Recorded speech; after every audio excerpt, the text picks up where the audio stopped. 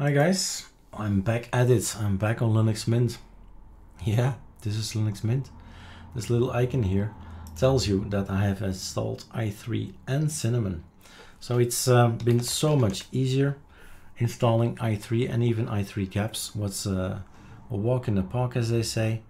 He always complains about the drivers, but there is no need for any drivers. That's he'll just say later on.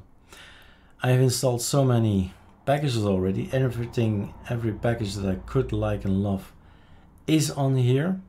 You see already some of them up here in Sync and Inkscape and all that. Nomax is there, Firefox, Google Chrome, Google, Vivaldi, Chromium, Firefox. Okay, that's it, I guess.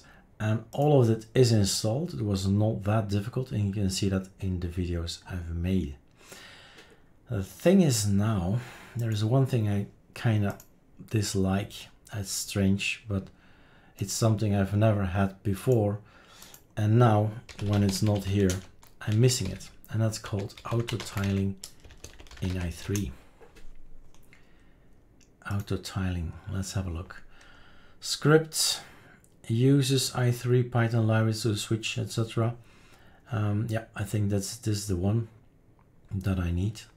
I want to use this in my i3. So I need to install it somehow. Install autotiling, possible methods. Okay, so first of all, does it exist? Apt install autotiling.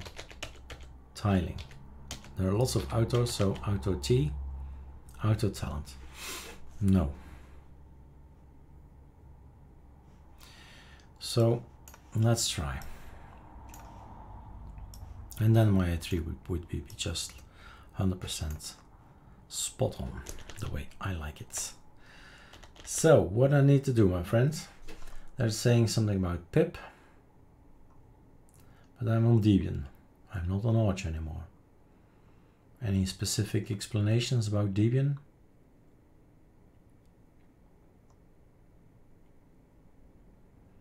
No, not really. Do we have pip? All right, we can have it, they say. Sudo apt. Can I just quickly change something? I suddenly don't like anymore my background color. Like it be a little bit more black. Better. Sudo apt install pip. So I've got myself a pip. G++ comes in. Python 3 stuff.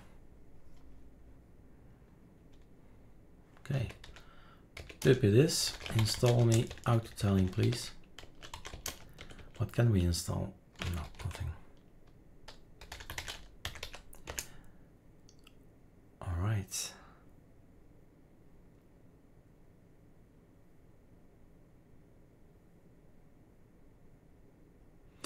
Successfully installed autotiling. And the script autotiling is installed in home Eric local bin, which is not on path. All right.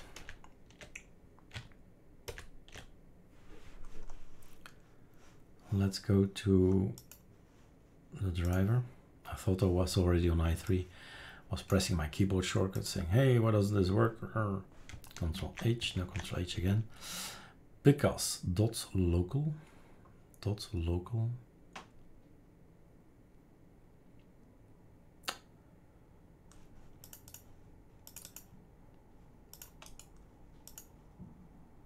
You see, I've installed lots of things. It's all working on Linux Mint.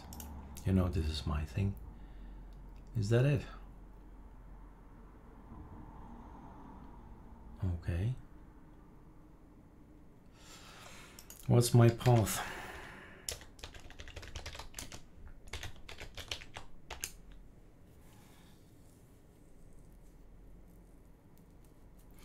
So if I move this thing to some more convenient place, it will be probably user local bin or something.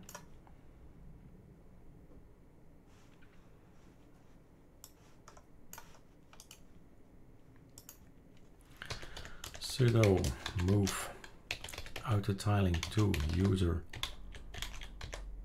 was it local has no bin is enough, huh? Bin or has been. Okay, that's enough, I think. Let's have a look. Give me the list of user local bin. There is my autotiling.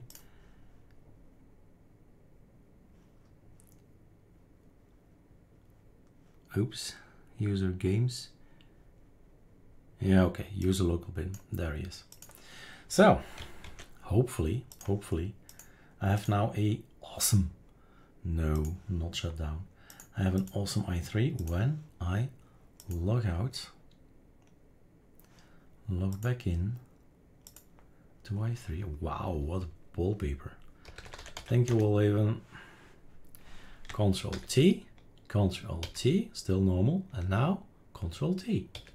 Yes, autotiling is working. This is not normal, right? Normally it's 3 screens, but then not tiled like this, but horizontal tiled, and it gets smaller and smaller and smaller. Now it's gonna be doing this.